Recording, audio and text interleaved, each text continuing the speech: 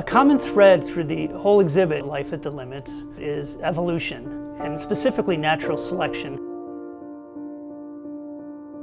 Life on this planet lives within a very thin region called the biosphere, but it's amazing how variable that is in terms of temperature, in terms of pressure, in terms of different environments, wet, dry, hot, cold. The animals and plants that live in these places didn't always live there, and those environments are changing. Organisms within a population have variation, and they pass down this information to their offspring. If that information or those characteristics provide some advantage to the offspring, they're more likely to survive. And those that are more likely to survive then are more likely to reproduce.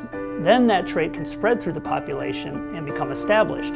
So you get things spreading through populations that allow organisms to maybe move into a new environment and differentiate. Think of a cave fish, they tend to lose their eyes, they don't need them anymore, they lose their pigment, it's costly to produce pigment. So they're specifically adapted to live in a particular environment. And that's why we see all these spectacular forms, because over a long enough period of time, these changes do spread through populations, they confer an advantage, and you get all this diversity that you'll see and you'll be exposed to in this exhibition.